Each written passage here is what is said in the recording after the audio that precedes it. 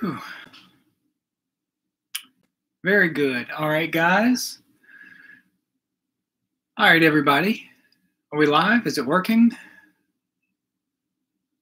Okay, there we go. It's working. Excellent. I'm going to give everybody a couple of minutes to catch up to us, to get here. I wanted to let you guys know that I am in the process of moving. We're packing stuff up and getting ready to go. We were actually supposed to start yesterday, and it didn't happen because of the blizzard here.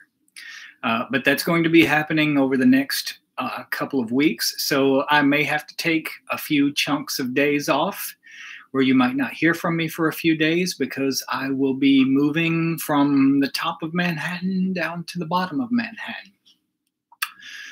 Hi, guys. And once we do start talking, I'm going to give everybody a couple of minutes to get here. But once we actually do start talking, I am going to cover the comments up so that I don't get distracted and forget what I'm talking about.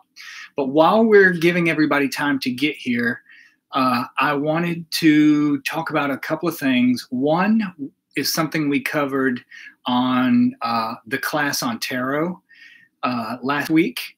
And I had done a review of this angel tarot by Travis McHenry. Travis McHenry, Angel Tarot. And I'm just throwing this out there for those of you who weren't at that pledge level, because I don't want anybody to miss out on this. I did a review of these cards, and the review is basically that they are amazing. I have always wanted... Can you guys hear me? Somebody says they don't have any volume. Can you guys hear me okay?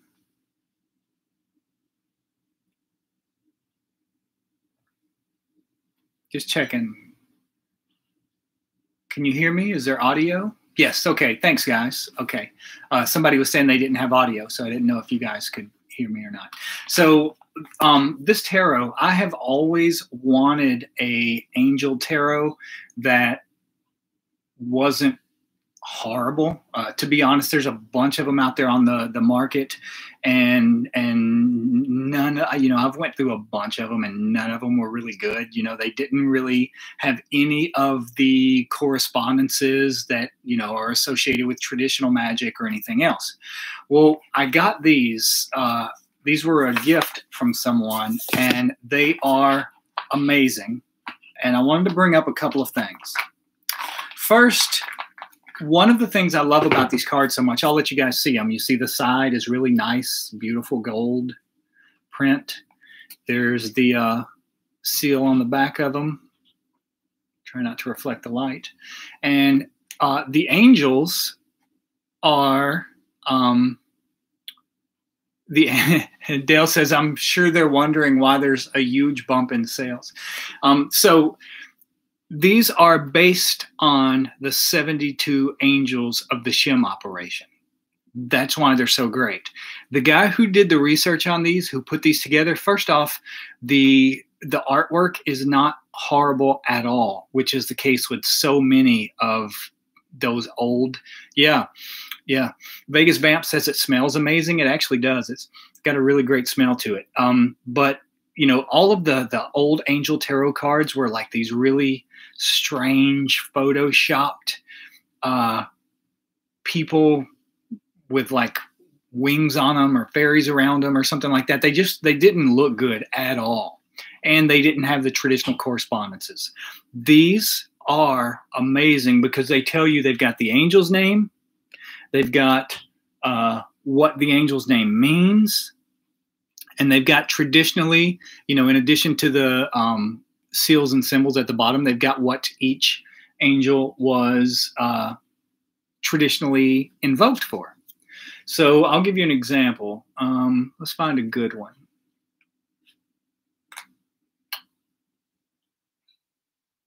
So here's a really good one.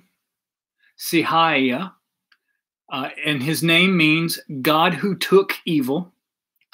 And he is invoked traditionally for longevity and protects against infirmities.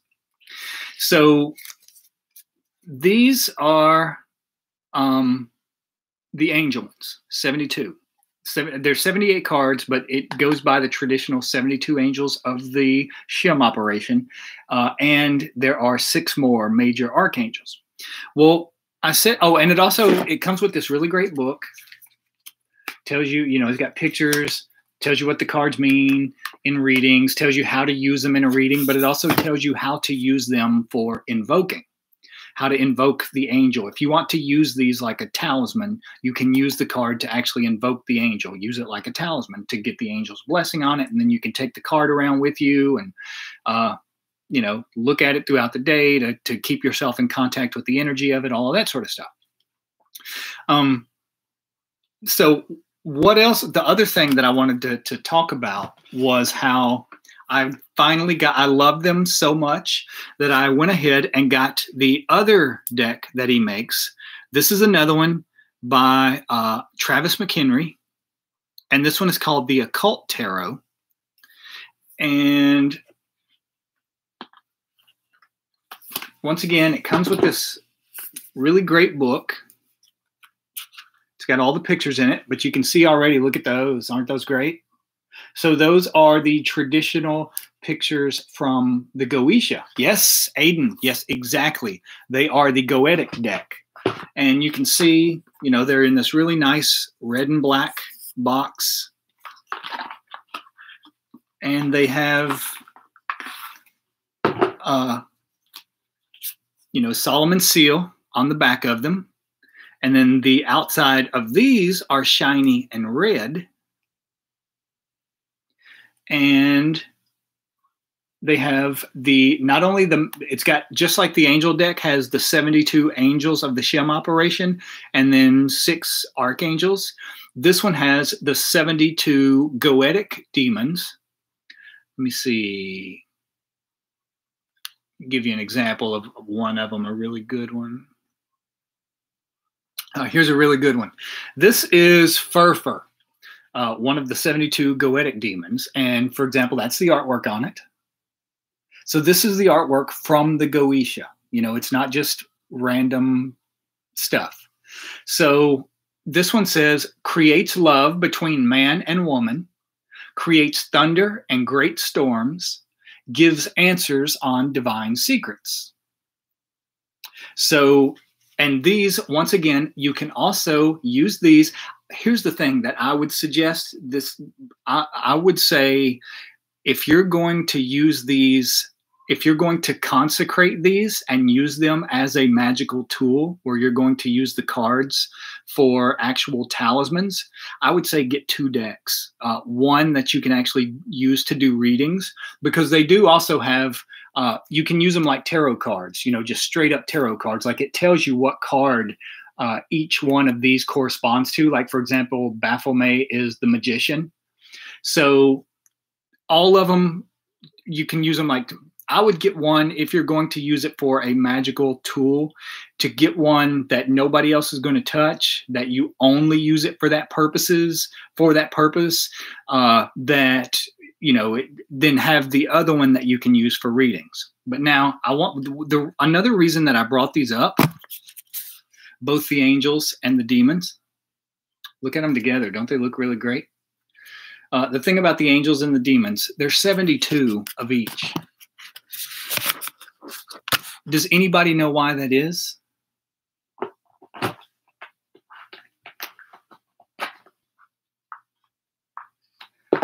I will tell you, it's because they're the same thing. They are both the same thing. You will hear in magic that it really doesn't matter if you take the right-hand path or the left-hand path. You end up at the same destination. That's exactly what this is. Both of them, all the angels and all the demons, they are first and foremost parts of you. They are parts of your own psyche, portions of your brain. But also they have astrological associations. So when you're looking at this, now here's the thing, the reason I keep bringing this particular diagram up, and we're going to get to shielding in just a minute, but the reason that I bring this particular diagram up is because for me, this has been far, far more valuable a map in my own personal experience than the Quabbalistic Tree of Life really was. The Quabbalistic Tree of Life was okay for it was an okay map to yes, Mike S. That's a good thing that Mike S. brings up. He says, my understanding is it is better to build the armor of God first before invoking the demons. Is that accurate? Absolutely. That's the way I did it. Like I went through a month straight of invoking the 72 angels of the Shem operation every day. It took me about 3 hours to go through it one time, and I would do it 3 times a day. And I did that. You can literally feel, it feels like you are putting on a suit of armor made out of divine energy. After I did that for a month, then I started invoking the 72 goetic entities the exact same way. But what they correspond to, what they are the, they're basically degrees of the zodiac is what it is. So the reason, for example, that I say that this was more valuable to me in reflecting my own experiences as a map, more so than the Quabbalistic Tree of Life, is because, you know, you'll find people even now that are really confused about the Tree of Life. You know, you'll see people that add like planets to Kether and Chokmah. Like they'll say that, you know, one of them is Pluto and one of them is Uranus. And that is a very, very... Oh, Kylie Ann says he has another deck where he matches an angel with a corresponding demon. That's really great news. I did not know that, so I'm going to have to get that deck now. But so what, going back to the Tree of Life for just a second, what Chokmah actually is are these 3 rings right here. These all, you see how they all have zodiacal symbolism in them? So this first one, the first ring, that's right outside of Saturn. Saturn is Binah. Once you go past Binah, you go into Chokmah territory. First, you have the 12 archangels of the zodiac. Then you have the 36 angels of the deacons of the zodiac. And then you have the 72 angels of the Shem operation. All 3 of those rings correspond to to Chokmah on the Tree of Life. Once you get out here to the Empyrean, see it says Empyrean there. Empyrean means the mind of God. That is Kether. But there are also more veils above even Kether, where you're invoking, you know, like the highest one is Ein, and most people translate that as meaning nothing. It actually means no thing. Not nothing as in nothing exists, but no thing as in it's beyond God, it's beyond angels. It is the source that everything eventually came from. You know, even Kether, the entire Tree of Life. Before there was a Tree of Life, there was Ein, there was no thing. The way you get to no thing is you have to first go through Chokmah. You have to invoke all of these 72 angels, all of these 72 goetic entities. And I'm going to say also, I don't even like calling them demons. You know, people call them goetic demons. I don't particularly like that name because it doesn't mean what most people think, you know, people who don't understand magic. It doesn't mean what most of them think when they think the word demon. Most people, when they think the word demon, are going to think of like fundamentalist Christian concepts of the word, you know, that have no redeeming qualities or anything else. If you notice, if you get this deck, or even if you have a copy of the Goetia, if you start looking at what each of these are invoked for, you'll find that they all do incredibly beneficial things. You know, like they give you knowledge of this, or they help you understand that, or, you know, whatever it is. You know, if something were that detrimental, you know, like the Christian concept of demons, if something were that detrimental, it wouldn't be interested in helping you in any kind of way. Even, you know, that's talking about it as if it's an external thing. However, it's not an external thing. These are all inside you. When you invoke these 72 angels, and this is a map of your aura. This is how you complete the great work. Once you've activated all of these different levels, you have completed the great work. That doesn't mean there's nothing else for you to do, because you can always go further and further and further. Like in Zen, they call it polishing the mirror. And you're supposed, even, like the Buddha, after the Buddha achieved enlightenment, he didn't stop meditating. Even after he achieved enlightenment, he would close himself off for weeks at a time, not talk to anybody, not have contact with anyone, where he would still sit meditation for weeks at a time, even after he achieved enlightenment. That's because what you're doing is, even after you complete the great work, you are pulling more of that Ein, or if you want, more of the Empyrean, down into all of these levels, further purifying them, further strengthening them. There is absolutely no limit to the level to which you can purify and strengthen all of these levels. You could keep doing that forever. It's the man that I learned a lot from, the way he described it to me at one point. He said that it is possible even to reach a state that is beyond the state that Adam and Eve existed in before the fall. We can go beyond even that, beyond the state that humanity existed in before they fell. There is no limit. You can continue to pull more and more and more of this down. And as a matter of fact, what we call God, this infinite source of energy from which everything comes, that's what it wants to do. That's its point and purpose. That's the reason it gave birth to the material world, is because it wants to pour more and more and more of itself into the material plane of existence. That's what it's trying to do. This is where everybody wants to be. This is where it's happening. This is the place where we learn. This is it's like in the Bible, they say that after, God creates this and that and this and that, then he gives dominion of the earth to humanity, to mankind. That's because we are meant to pick up where it left off. It didn't really leave off, because we are it. But we are meant to pick up where it stopped, and we are supposed to continue the creation process. We are supposed to be perfecting this world. But 72 angels, 72 demons, they are the same thing, which is aspects of your consciousness, aspects of your psyche, and aspects of your energy system that you use to complete the great work. See what you guys are talking about. Okay, guys, now I'm going to get started on talking about, we're going to go over shielding tonight. So I'm going to cover up the comments just so that I don't get distracted while we're talking, because you know that I cannot remember much of anything. Oh, one other thing I want to touch on about this.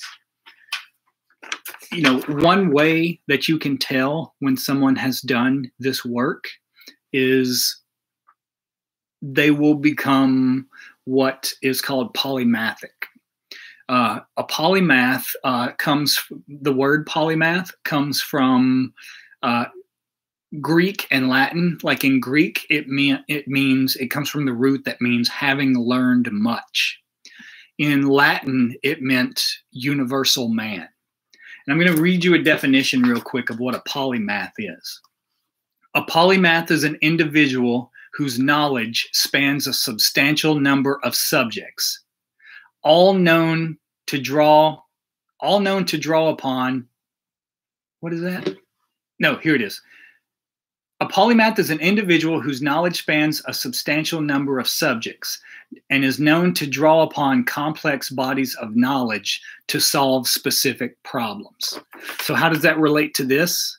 Because these represent parts of ourselves. For example, Mercury, that represents your intellect. That's the thought realm. That's what some systems call your mental body. That's what Mercury is. Luna, that's your astral body. That deals with the unconscious, the subconscious, the dream realm, all of that sort of stuff. Venus, above Mercury, that represents your emotional body. It goes all the way up. My point is, whenever what you're doing when you're strengthening these, when you're activating them and strengthening them, the more active they become, the more you will find yourself using all of those different levels of yourself. So a polymath, examples of polymaths would be Leonardo da Vinci, Athanasius Kircher, Isaac Newton, Dante. All of these people were known to, I'll give you an example with Athanasius Kircher. He invented the very first movie projector in the history of the world. It was this huge, giant box of a contraption back in the 1600s, and it was, giant, but it just had a little hole, and you would press your eye to the hole, and you could see a movie inside of it. Not only did he do that, but he's the one who diagrammed the shim operation. He was a ceremonial magician. So he's doing magic. He's inventing movie projectors. He invented what they called the Cabinet of Curiosities. A Cabinet of Curiosities is what would eventually go on to become the modern day museum. There were no museums yet back then. A Cabinet of Curiosities, they would collect all these different specimens, like things from the ocean, like starfish and shells, and things from the world of nature, like butterflies and birds.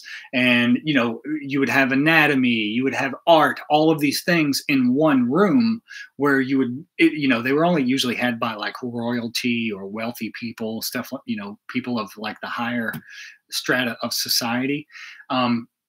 But you would bring people into those, and they would have their minds blown by all of this stuff that you would be able to point to and give them all this information about.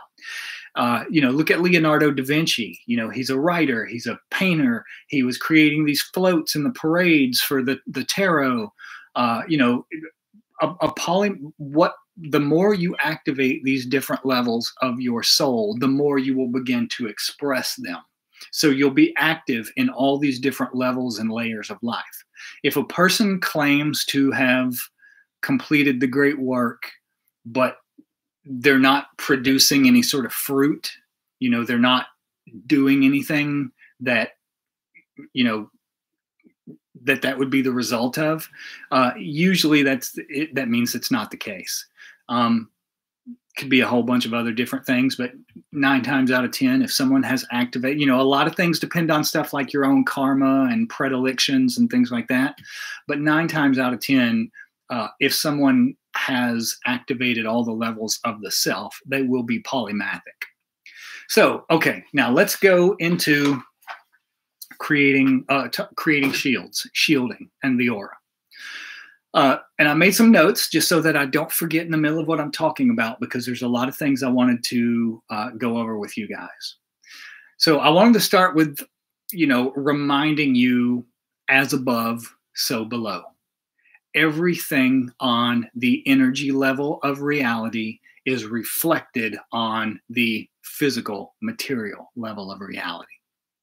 So on the physical level of reality, you have a layer of protection for what is inside you.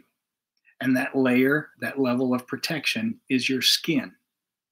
Your skin is a pliable, pretty endurable. Whenever you take all things into consideration, it lasts, give or take, 70-something years for most people, a lot of people.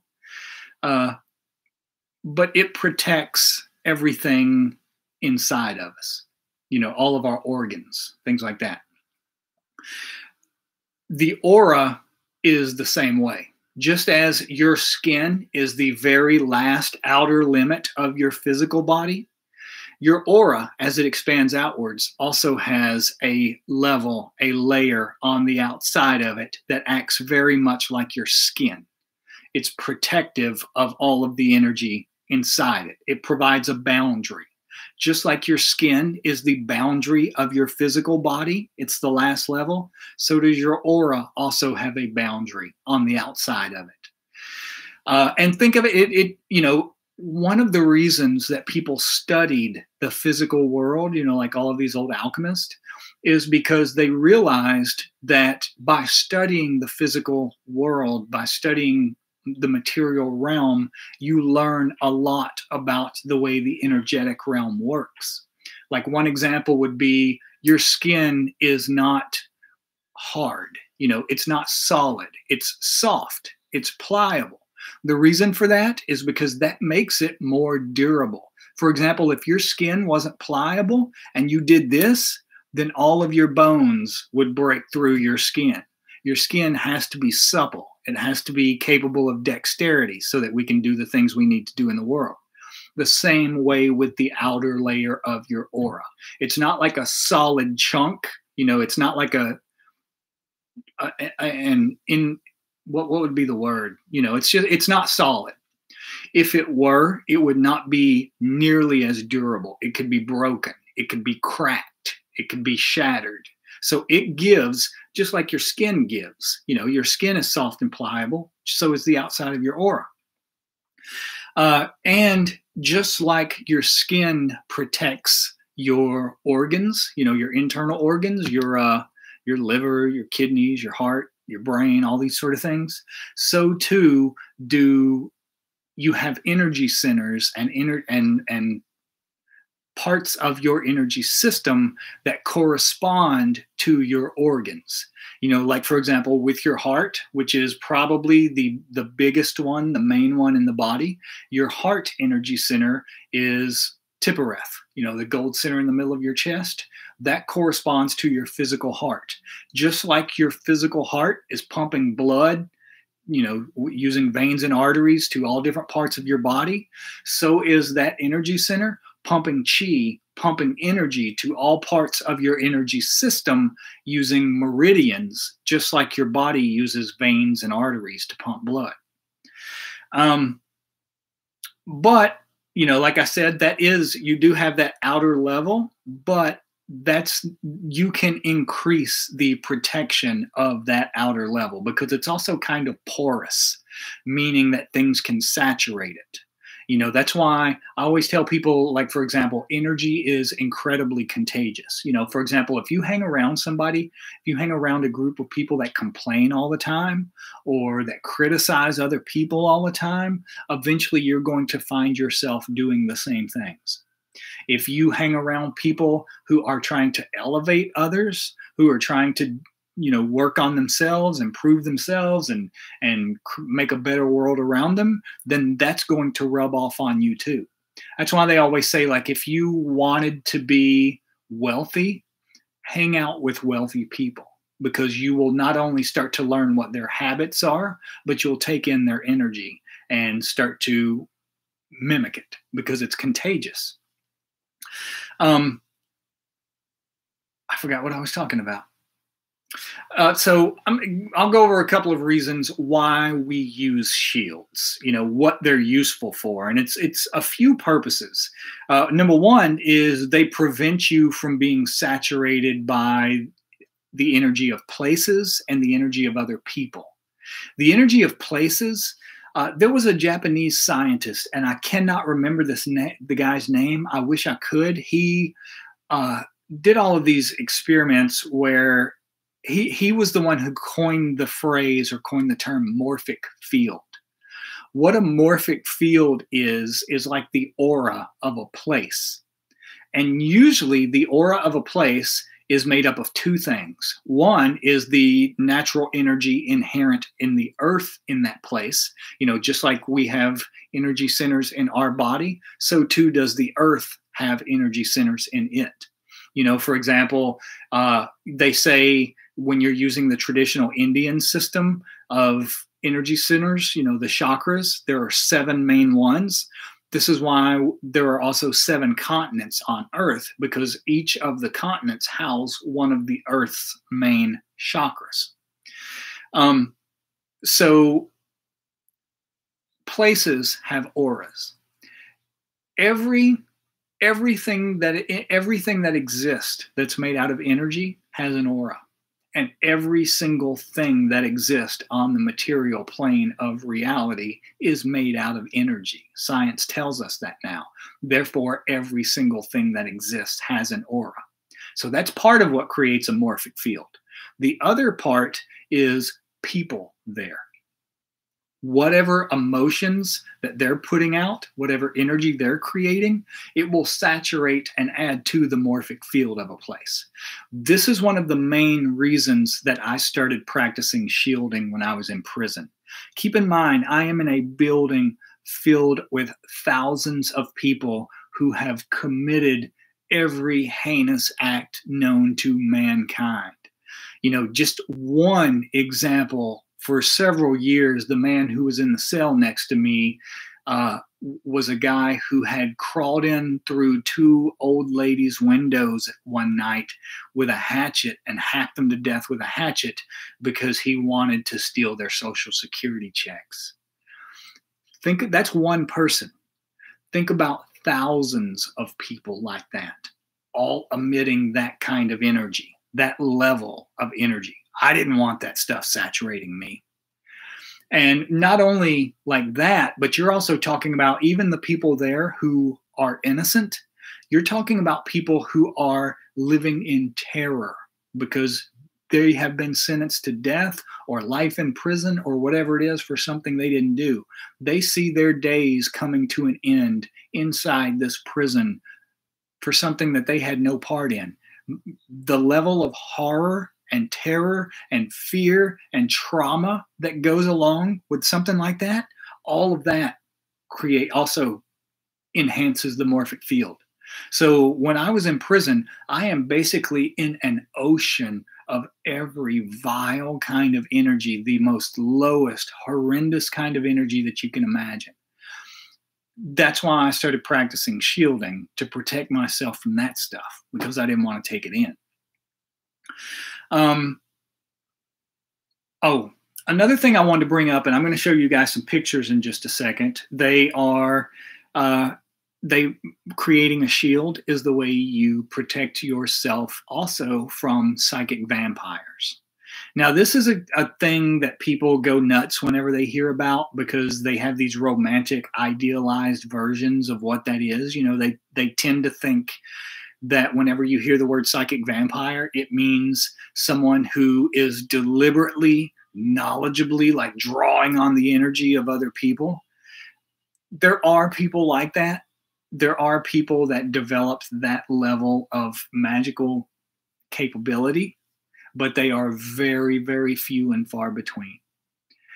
More often than not, whenever we're talking about psychic vampires, we're talking about something much, much more mundane and pedestrian. You know, most of the people who are real psychic vampires are unconscious of the fact that they're even doing it. And it comes from this feeling, they feel like they're incomplete. You know, they feel like there's a hole in them, like something is missing, like they need something outside of themselves to fill that hole. Some people turn to drugs or alcohol. Some people turn to basically, I mean, you can really turn to anything to try to fill that hole. None of it will work. You know, ultimately, you'll eventually, for some people, it takes a long time. For some people, they learn it relatively quickly. But eventually, you realize that you can't fill that hole with anything outside of yourself. No person, no drug, no amount of alcohol, no amount of anything that people get obsessed over. You know, people get obsessed over like having the latest thing, you know, like they've got to have the latest iPhone. People get obsessed with that kind of stuff, thinking it's going to fill this hole inside them. Well, most people that are psychic vampires, they feel incomplete or they feel this hole in themselves.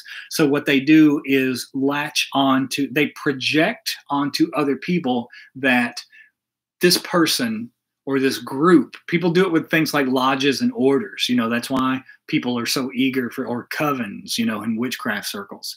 People are so eager, you know, they want to be part of those things because they don't realize you have everything in you that you need to do this work. They think it has to come from some outside source or outside people. Well, my brain went blank. Give me 1 second. Oh, so the thing about also, whenever you do create a shield against psychic vampirism, examples of psychic vampirism are things like people who are really, really needy. That's a psychic vampire. Basically, what they're doing all the time is trying to get your attention. And they can do it in a million different ways. Some people do it by creating constant drama, conflict, arguments, attacking other people, doing anything they can to get attention. That's a psychic vampire. Other people will try to seduce everyone that they come in contact with, make them like they want you to like them, or it could be, like that, or it could be all the way to the extreme end, like literal, like sexual seduction. All of it comes down to the fact, whatever form it takes, they are trying to get you to pay attention to them in some way, because like they say, where attention goes, energy flows. You're feeding them your attention. So here's the thing. When you are aware that someone is draining you in a very detrimental way, everybody exchanges energy with everybody. I'm not saying you don't want to exchange energy with anyone. But if it's detrimental and it's draining you in some way, then that's probably not a kind of relationship, whatever that relationship is, that you're going to want to continue. So one of the ways that you start to protect yourself and put an end to that cycle is by shielding. But here's the thing. Just like we've talked about in the past, how, a lot of times when you do a ritual to gain something, you have to do something in the physical world to back it up. It's not like you can just create this magical shield around yourself and then keep going back to that person or back to those people and allowing them to keep draining you. That will not work. If you have to take real world steps at the same time. If you know that someone is draining you, if you're talking about one of the drama vampires, it's constantly creating conflict. I'm not saying you can create a shield around yourself and then go right back into dealing with that person in the same way, because what you're doing then is you're inviting them in. You're feeding them your energy. If you're going to start creating these shields to protect yourself from those sorts of things, then you also have to break that contact, break that connection. Even if it's somebody that you still have to see on a daily basis, that doesn't mean you have to interact with them in the same way on a daily basis. You don't have to repeat the same patterns. Whenever you create this shield, in the beginning, you're most likely going to have to constantly hold it in your mind, reinforce it. Because when you first start doing this, if you don't hold it in your mind, it's going to dissolve, break down, and you're going to go right back into whatever the same situation was. The more proficient you get at it, the less it's almost like there'll be a little part in the back of your mind that holds it up for you, that keeps powering it, keeps generating energy into it, so that you don't have to remain, single-mindedly focused on it. But what will usually happen whenever those people realize that they're not getting energy from you anymore, they'll eventually move on. They'll go away. Even if you just if they start trying to create conflict or drama with you and you don't, start arguing back with them, you don't feed into them. Here's Wayne Dyer. If you've ever heard of Wayne Dyer, he said one time, one of the greatest things I've ever heard. He said he found that one of the easiest ways to short circuit that whole thing is, no matter what the person is arguing about, no matter what they're saying, just say 4 words. 4 words, short circuit the whole thing. You're right about that. That's it. Whenever somebody's creating drama, whenever they're trying to start arguments, you just say, you're right. And you go about your business. Don't feed into it. Eventually, when you do that, they'll move on to someone else that will feed them energy. And I want to show you guys some pictures real quick. First off, I want to show you, the first one is what a healthy aura looks like.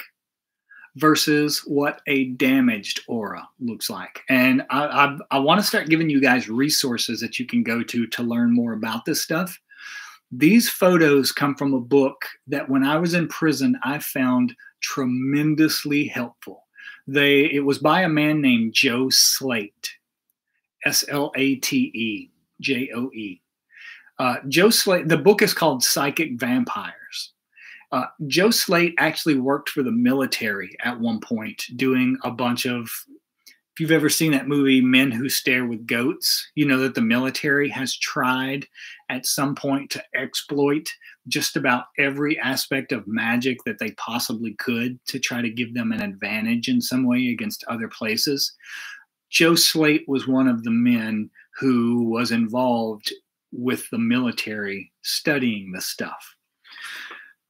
So, first off, keep in mind also when I'm talking about these aura photos, I'm not talking about those things that are becoming popular in like new age shops now, where you go in and sit there and they take a photo of you. And when they give you the photo, it shows you like surrounded with blue light or surrounded with red light or orange light or something like that.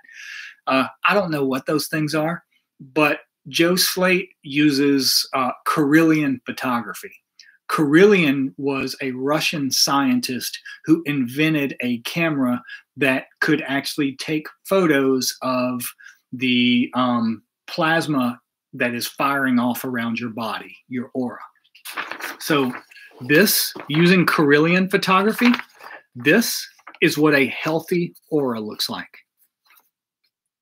These two are what a damaged aura looks like. So you see how there's not, starting in this one, there's not near as much light. It's broken. When you get to over here, you see how, not only is there almost no light at all, it's not nearly as bright, but there's also almost like chunks missing. That is literal pieces of an aura missing, like rips, tears, wounds. Your aura can be damaged not just from outside sources, but also from internal sources, like things like stress, bad diet, all of those sort of things also contribute to the health of your aura. As above, so below. The healthier your physical body is, the healthier your aura is going to be. My physical body right now, for example, is pretty damaged due to a lot of the trauma that I've been through. I'm trying to heal it right now. I'm getting better by the day, but it's been very, very slow going. There are times when I could feel that my energy system, my aura, barely extended beyond, if you're really healthy, your aura is going to extend about arm's length. If you stretch your arms out in both directions, that's about how much it's going to extend out from around you. The closer someone is to, like I was a couple of weeks ago, literally close to death, your aura is barely extending beyond your physical body. It's grown very weak, very damaged. And that's what you're seeing in these pictures. Another thing he showed, in Psychic Vampires, like I said, people who actually know how to consciously take energy from other people, they're few and far between, but they do exist. And he did experiments with those people. He wanted to see proof of it. So he would have them take energy from other people's aura using breath work and visualization. That's all that it took them to do it. Breath work and visualization. And before they would start, their aura would be very dim, very diminished, very depleted. After they would do it, you would see that their aura would be lit up bright, while the person that they removed energy from had been greatly damaged. So he got photos of this actually happening. He also goes into the book. The reason I'm talking about this in the resources is because he also goes into how to repair it, and we're going to talk about that in just a second. That's one of the techniques I'm going to tell you in just a second for strengthening your aura and creating this shield. I used it when I was in prison all the time. The other thing is when you do create a shield, it's not permanent. You know, I can't tell you how many people think, for example, you have to explain to them that when you charge a talisman, that talisman does not stay charged forever. You know, it's like a battery. You know, you wouldn't expect to charge your phone one time and your phone work forever. Or you wouldn't expect to just fill your gas tank of your car up one time and your car run forever on that one tank of gas. As above, so below. Everything on the physical mirrors everything on the energetic. Just like you have to recharge things on the physical level of reality, you also have to recharge things on the energetic level of reality. The more proficient you become at energy work and at creating these shields, the longer it's going to last. Normally, when I create one now, when I do it, I would say it probably lasts for probably 12 hours, you know, and that's just a normal, not putting a lot of strain and pressure into it. But I've been doing this, keep in mind, for like 20 years. So I've come up with a bunch of different ways for strengthening it. And it's also just become a habit to me, like second nature. Before you get to that point, you'll have to reinforce it a lot more, which means you'll have to do these practices a lot more. You know, I would say do them 3-4 times a day. The other thing is there are different kinds of shields you can create that does different things. So, for example, one thing you can do is create a solid shield around your aura. A solid shield is going to hold out pretty much all energy. All energy that you come in contact with, it holds it out. That may not necessarily be entirely beneficial. So you can do like Kira, I saw her on here a while ago. She said something when we were talking about, remember when we did a couple of weeks or so ago, I can't remember how long ago it was, when we were talking about the invisibility ritual. You know, when I told you, I showed you in the Golden Dawn book how they describe doing it. They address the divine masculine, they address the divine feminine, and they address the energy itself and tell it what they want it to do. And then they create an egg around themselves, a black egg, that is what actually causes the invisibility. And by invisibility, what we were talking about is that doesn't mean that if someone is deliberately looking for you, they're not going to find you. What it means is that people will tend not to notice you. Like you'll pass without them noticing you a lot of times. She had mentioned about how she does it with smoke. Like when she, instead of a black egg shape, that she would do it as smoke. Well, you can do, and this is the other resource I want to give you because this book is really, really great. It is Psychic Vampires by Joe Slate. And here's another one. This one by Michelle Bellinger. And it's called The Psychic Vampire Codex, a manual of magic and energy work. I can't recommend this book to you enough. I've had this, I've probably given away at least 20 copies of this book. I bought them in bulk and would give them to pretty much everyone I know. I had this with me the whole time I was in prison. And there's big chunks of it that is not going to be for everyone. You know, what I suggest is skipping, if you do get this, I would say skip ahead to, let me see what part it is. I would say skip ahead to section 11 called Feeding and Energy Exchange, because that's where she goes into a lot of these techniques. You know, then if you want to go back and read the beginning, you know, a lot of it is about like communities and stuff like that, which isn't going to appeal. There's a lot of stuff, a lot of phrases, terminology, stuff like that, that isn't going to appeal to everyone. But the actual workbook of the energy itself in here is just incredible. She describes how it's almost like the smoke. She calls it a filter. And she's not the only one. I mean, that's a pretty common phrase. It's a pretty common technique in the realm of magic to do this. The way that a filter is different from a shield is, like we said, a shield holds out all energy. A filter is basically a shield that you create to hold out specific kinds of energy, or alternatively, to only let specific kinds of energy in. So, and I'll tell you how to create the solid shield, and then I'll tell you how to create the filter. But whenever I'm saying only letting specific energy in, the way you program these things is with intention.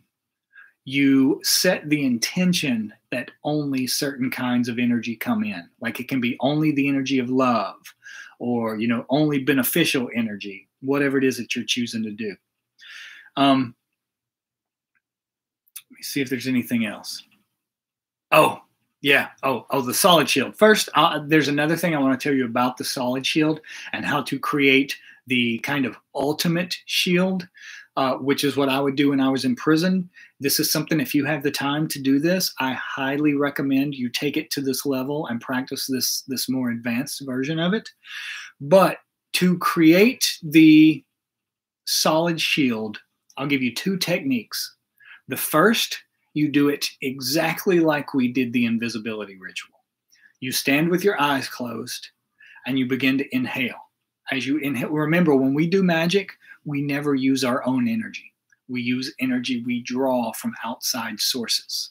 So we close our eyes and we begin inhaling. And as we inhale, we visualize, imagine that you're pulling chi. You're pulling chi from the world around you, pulling energy from the world around you in the form of white light.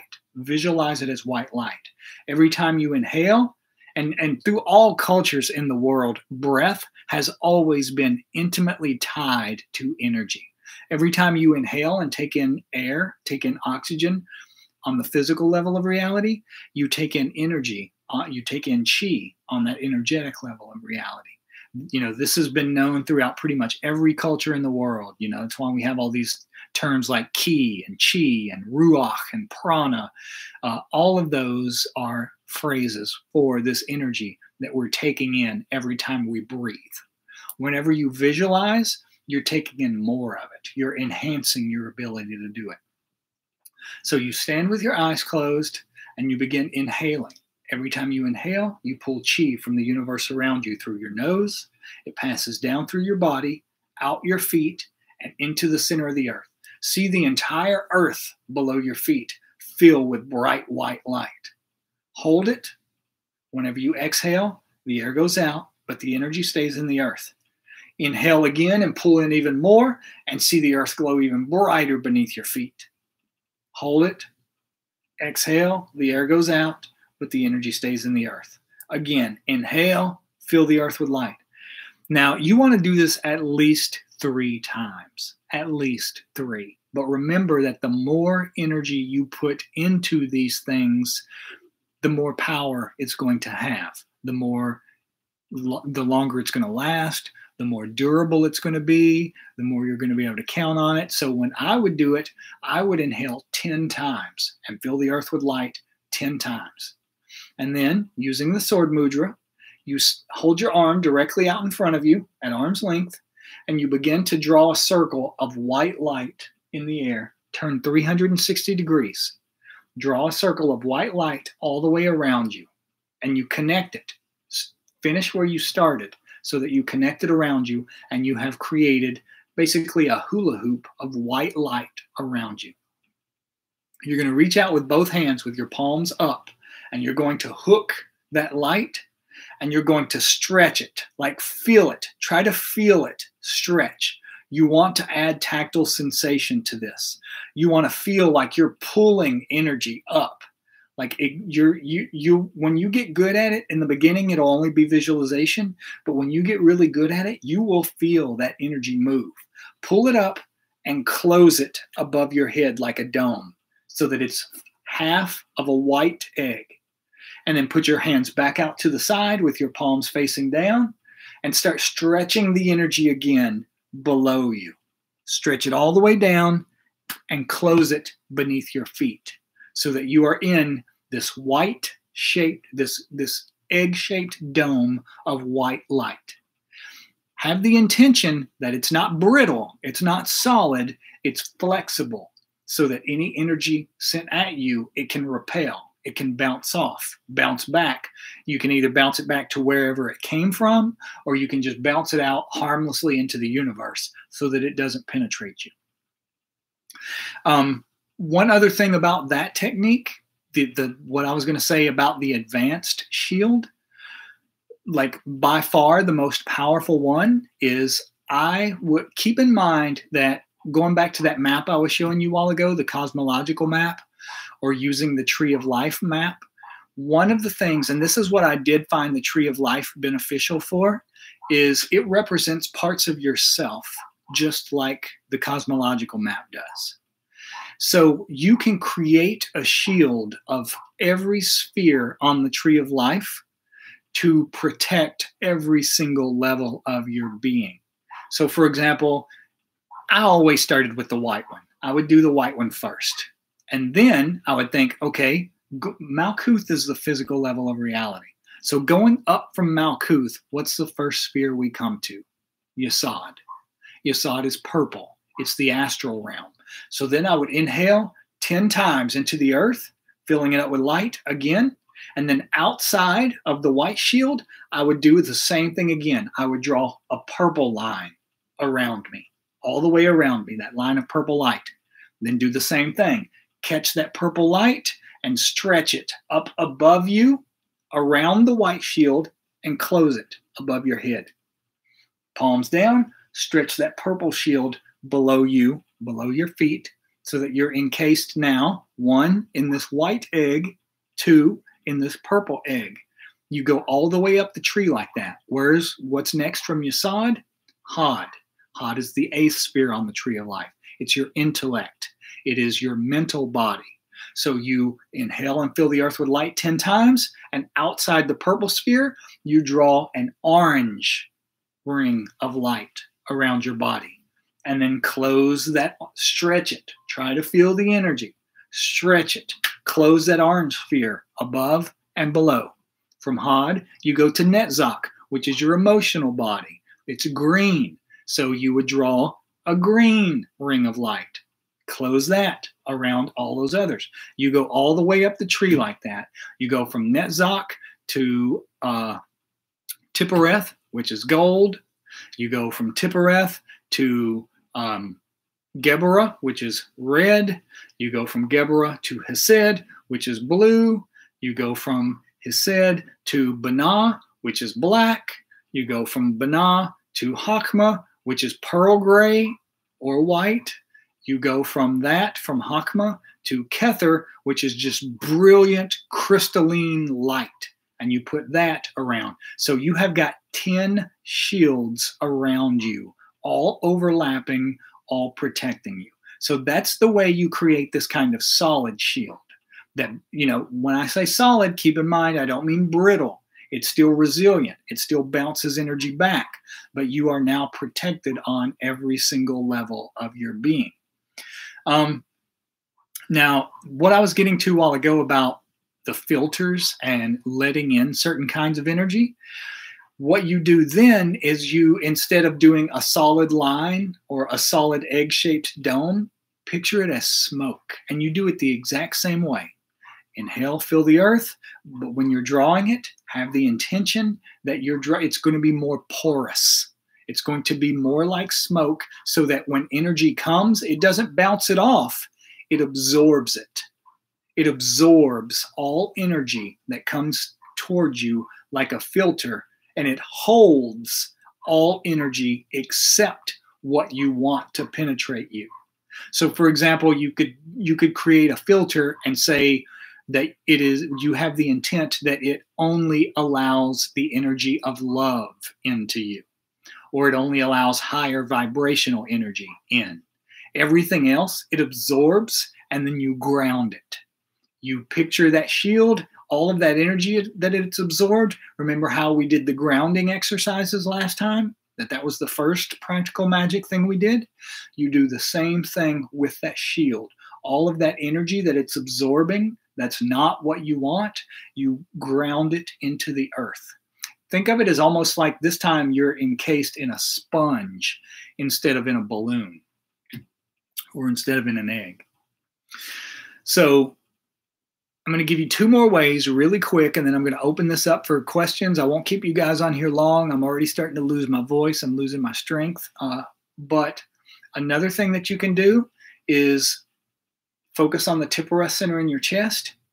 Inhale, fill it with light. Do that 10 times. Whenever you exhale, see it radiate out through you, and do it a little more each time. Inhale again, hold, and when you exhale, it pushes out even further. Inhale, hold, and when you exhale, it pushes out a little more. Inhale, hold. When you exhale, it pushes out even more until you've surrounded yourself with this egg-shaped dome of gold light that's anchored in your Tippereth center. That one, not only does it create the shield, but it also repairs any damages inside your aura. You know, it patches holes and stitches things up and closes breakages, all of that sort of stuff.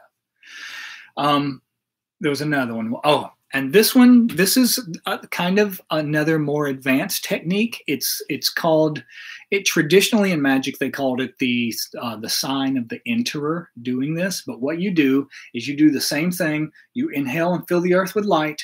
And after you've done it, say 10 times, you're going to use the sword mudra on both hands. You filled the earth with light. You step forward with your right foot and you thrust both hands with the sword mudra straight out in front of you, and you just sling all of that energy. Let it come back up through you, out your arms, and sling it. See it go all the way to the end of the universe. When it gets to the very end of the universe, picture it bouncing back.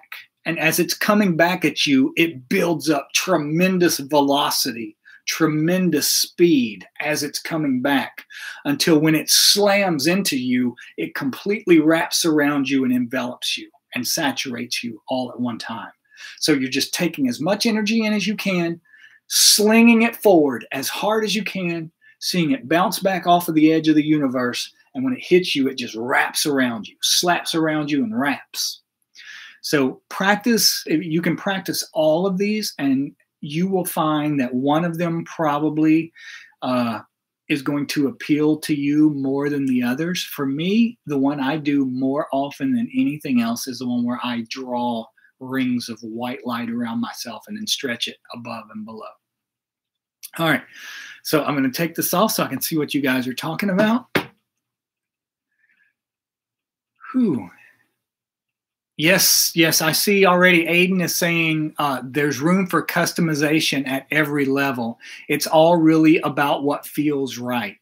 That's exactly right. You will find so much of magic is about your preference. You know, like some people prefer just to work with angels. Some prefer just to work with the goetic entities.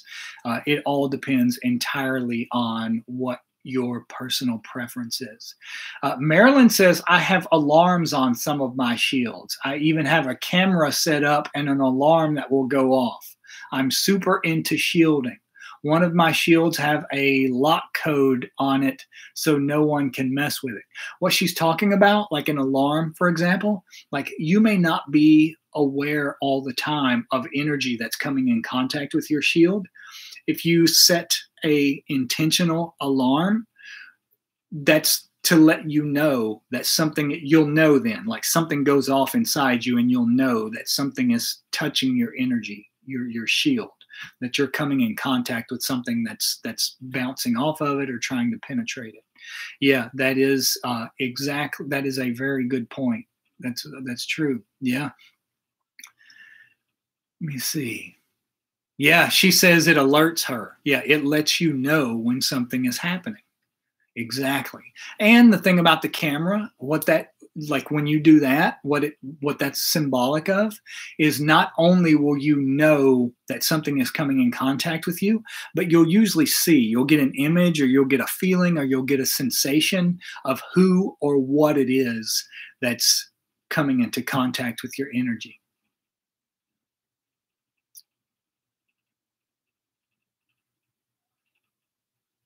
Glitchwitch says, how do you go about doing that? Just with your intention. That's really what it is. This energy, this is the reason, like when you do magic, you don't have to tell the energy how to do its job. You don't focus on the middleman. Say, for example, if you are, and I always use the example of money just because it's something everybody can understand. Everybody needs money at some point for something or other. When you do a ritual to, say, for example, be able to pay off a bill, you don't have to tell the energy how you want, every step of the way, because the energy behaves as if there is an intelligence within it, a sentience within it. All you have to do is tell it the end result, tell it what you want it to do, program it. You're putting an intention in it, and it'll take care of all the middle steps by itself. Don't think of the middle steps, just think of what you want to happen.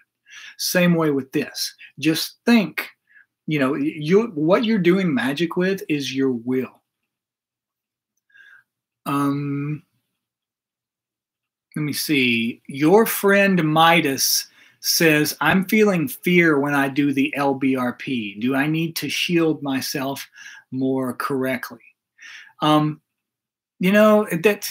That's one of those things I don't know, just because, some people, every now and then you'll come across someone who says they feel fear when they do these things. And it's usually due to some sort of like psychological issue, like you were told like in the past that magic is evil in some way, or it's bad in some way, or something like that. And something about that stuck somewhere in your psyche. So that's a thing that whenever people feel that, they have to figure out how to come to terms with that themselves. The thing is, you have to face that fear. That in order to overcome it, you have to integrate it. You have to figure out, why do I feel that? And you have to, it's like being scared of anything, like people being scared of spiders. If you first start looking at pictures of spiders and then start getting closer to spiders until eventually you can touch one and it doesn't. But yeah, Dale says education is always the best remedy for fear. Absolutely.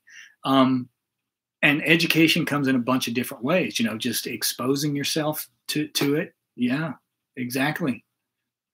So, if you're doing, when you're shielding, you're doing the same thing. When you're doing the LBRP, you're learning a formula. You're doing the same. Oh, and that reminds me, when you do the LBRP, basically what you're doing is creating a shield around the room. You know how you walk around the room and draw that line of white light with the 4 pentagrams? You're shielding the room. That's all you're doing. Whenever you are doing it this way, shielding, you're doing it on yourself instead of the room. You can do it on your house. You could walk around your entire house and do that and close it, or you could also do it just visualizing, like lay in your bed, get completely comfortable, relax your body, and visualize that you are getting up out of your body and walking out your front door. But you have to go through all of the steps. When you're outside your door, you inhale and fill the earth up with light. And while you're visualizing that you walk around your house and draw this line of white light around the house, and then you close it above and below your entire house. I do it around my building. What was that? Well, there was something else. Oh, you can do it around things. You can create shields around things, around books, around your cell phone, around jewelry. You can create a shield around other people. There's absolutely no limit to what you can do with this, what all you can shield with it.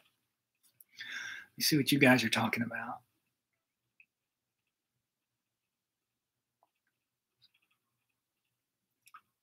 I'm going to wrap this up in just a second. Not going to keep you guys on here forever.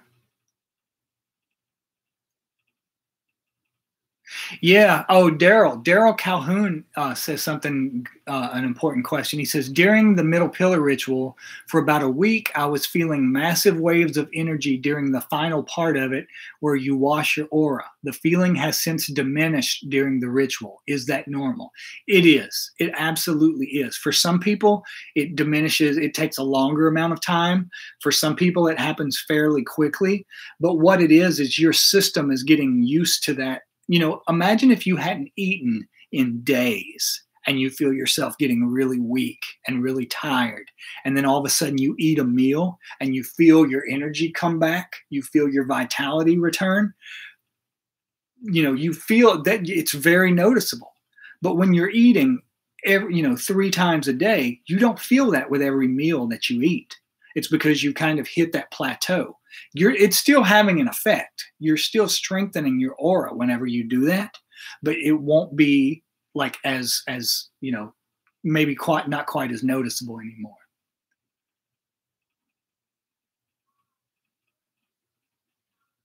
Yeah, Marilyn says she has shields on her Instagram. That is a very good idea too. Keep the haters off. You know, you can create shields or you can create filters around your social media to help protect you from people, just hateful people directing negative stuff at you all the time. Whew.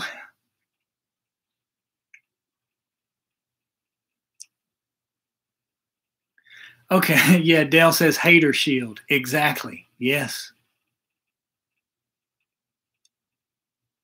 Yes. Okay, guys. So let me see, one more. What is this? Oh, Mike asked, how is the rice diet going? So for those of you who don't know, I'm not sure where we talked about this at before, but I've been basically my entire digestive system pretty much collapsed. And I thought I was dying a few weeks ago. It's been getting, it started about 2 years ago. It got worse about a year ago. And then it got like seriously bad to the point that I thought I was even going to have to be hospitalized a few weeks ago. So I had to start eating a diet of only steamed white rice, like no butter, no salt, no sugar, no anything, just steamed white rice. And it's the only thing that my body can deal with. Like any other food that I ate was making it severely worse. And it turns out that I had, my lining of my gut was worn away and it was leaking out into my bloodstream and affecting my nervous system. And like my entire digestive system was super inflamed. So I had to start eating just white rice. And it is a very slow process. I feel like I'm clawing my way back an inch at a time. But it is getting much better. I'm getting out of bed for a while each day. My strength is returning. It is getting better, just slowly but surely. Let me see what you guys are talking about. So also, for those of you who don't know, there is I see a lot of you are talking about things. There is a study group on Facebook. If you guys want to pick this up and keep talking about, yes, your friend Mida says, hope we can do some energy work for you. I appreciate all of it you want to do for me. I will accept it all. Send it all to me. But there's a Facebook study group where people are, someone says I'm on the Discord. I don't know what a Discord is, but I guess it's like another thing where people talk about stuff.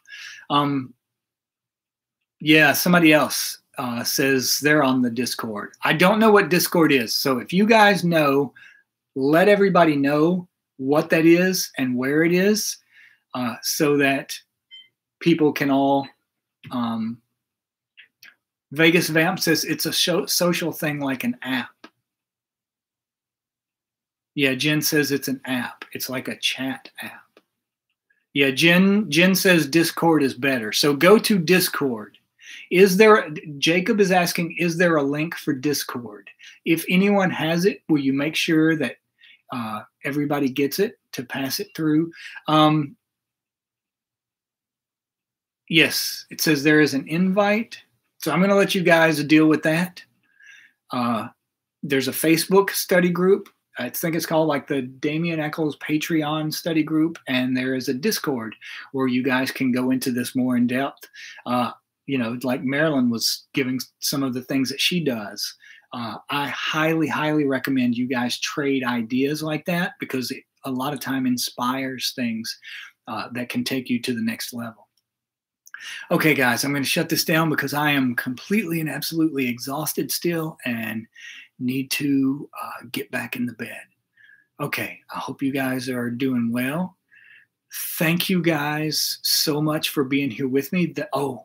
The next one we're going to do will be on projecting and receiving energy. And that is probably my favorite thing to do, shielding and that. Those are my favorite things. And if you're on the next pledge level, where we did the class on tarot last week, the next one we're going to do there will be about the Nephilim, which is going to be, you know, that's another thing that I'm really passionate about. I don't mean the cartoon version, you know, like angels actually coming down and having sex with people. You know, that's no more accurate than like people who literally believe in the talking snake of Genesis. We're going to go into what it really means, what they really are, and what the significance is. Okay, guys, love you, and thank you for being with me, and I'll talk to you later.